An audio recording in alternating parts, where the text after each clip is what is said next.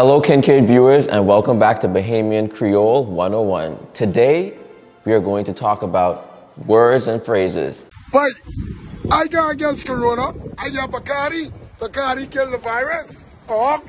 In part 4 we are going to talk about all of the little one-liners and just words that ring true through our culture and just bring and give us all sorts of life.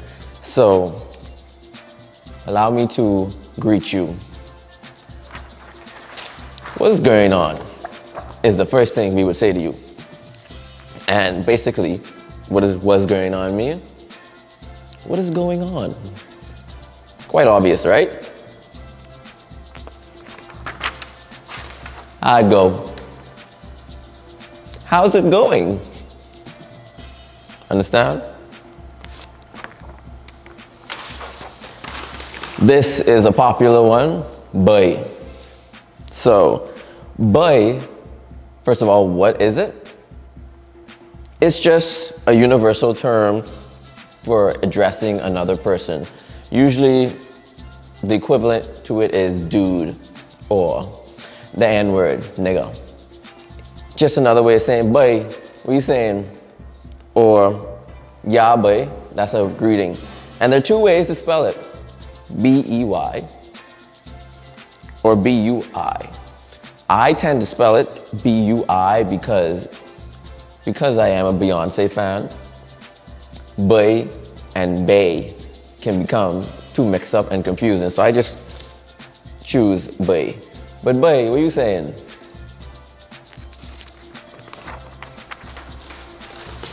Now this is a word I wanted to include because the confusion in American culture.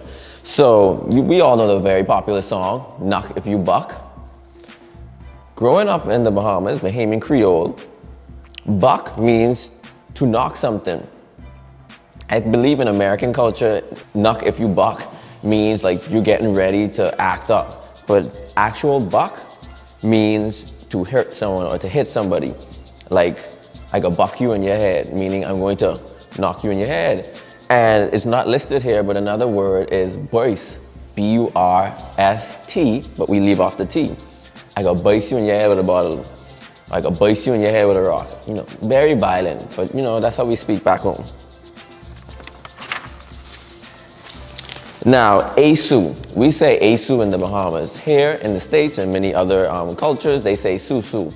And an asu is when a group of people come together. Let's say 10 people contribute $100. So every week, that collection of $1,000 is put forth, and each person in the group will collect that $1,000, a different person. So the first person will collect $1,000. So every week, a person is giving $100. So collectively, $1,000. And the asu doesn't end until every person, all 10 of those people, collect $1,000.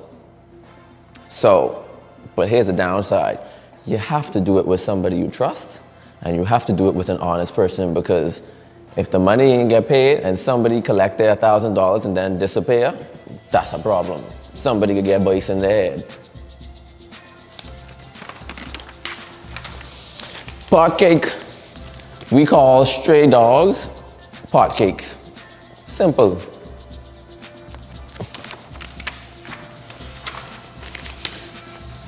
Current for electricity, and we sometimes have issues with that. Man, ain't my current off? Yes, current is electricity.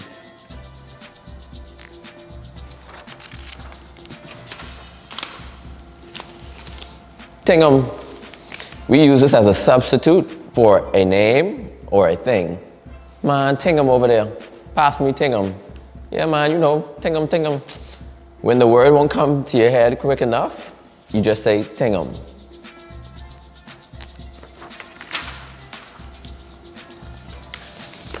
Biggity. Now, biggity is a word that's usually referred to a female, but men can be biggity too. And biggity just means bold and bossy, with a little bit of sass. When you have a little bit of attitude, or you just, you know, sassy, man, hey, you biggity.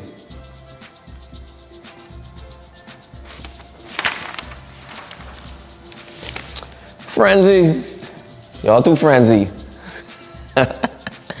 That is a word when you're just too cordial with everybody. Like everybody you meet, you have to be so kind, and there's nothing wrong with being mannerly, but you're just too frenzy. Like you just get chummy with everybody. Everybody's your friend. So man, you too frenzy. You don't know, like not everybody that you meet is not supposed to be your closest acquaintance.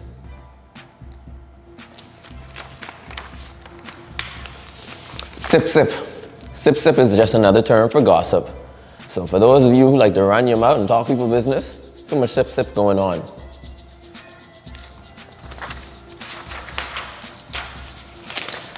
Mash up. And mash up is just a term to say to destroy. Man, hey, your car mash up, your hair can get mashed up if you don't behave. I mean, lots of violence, but again, that's quite appropriate.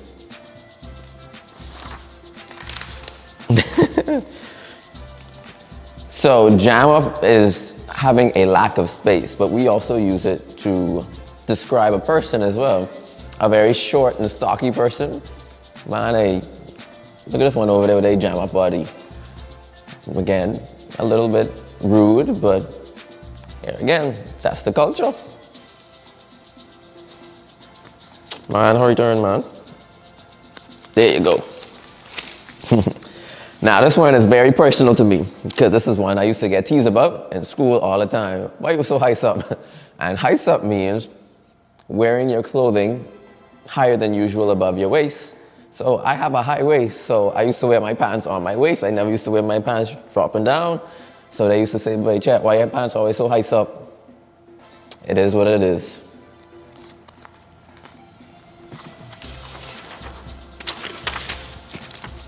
Everything straight. Another way of asking, is everything okay? Now I'll tell you a little story about this.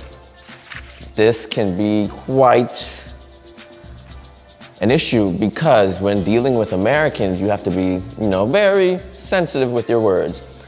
And there was an issue in our hotel where a Bahamian shouted out to a guest who was American and said, "Hey, everything straight? Are you straight?" So you can only imagine the Bahamian meant it as, "Is everything okay?" The guest took it as, "You're questioning my sexuality?"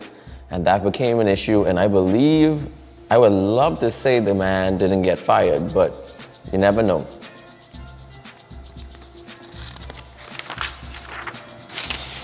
Hoity-toity. Hoity-toity is a way of describing somebody of high society or somebody who's bougie. Oh, yeah, look at that one over there with her Louis Vuitton and her driving a car. She's from a legacy family. Yeah, she's a hoity-toity woman. Yeah.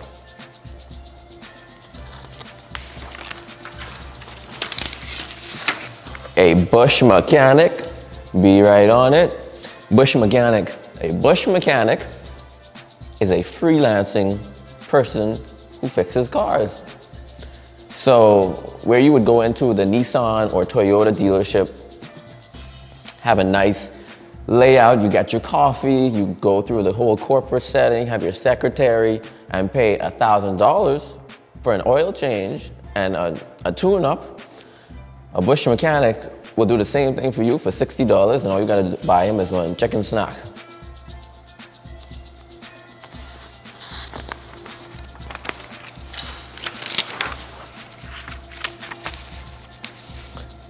Vel Marasik, and remember, as I told you in the last episode, Vel, which is well, so the V and the W are interchangeable. So Vel Marasik is another way of saying, holy shit. A man just got knocked down by a car. Vel Marasik.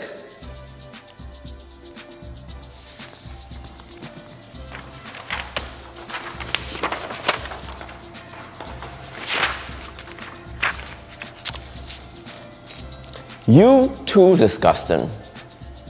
This refers to having a lack of manners. You don't know how to behave in front of people. Your attitude is stink and disgusting. You too disgusting.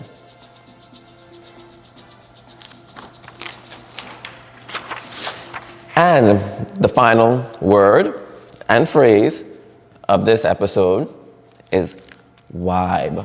W-Y-B-E, vibe. And vibe is a versatile word. It's very flexible to describe any sort of situation, idea, or scene. Let me describe this for you. Oh, perfect example. Your father had a whole other different family on the side while being with your mother. Boy, that's a vibe. Another one. Y'all hear Mall at Marathon giving out free clothes. Boy, that's a vibe. And lastly, the woman who you thought was your girlfriend had a whole other boyfriend, which is basically like the first one. Boy, that's a vibe. Kincaid viewers, thank you for making it this far with me. We have one more episode to go. Fun, fun, fun. So until next time, take care and see you back for episode number 5, Slackness, the final part in this series.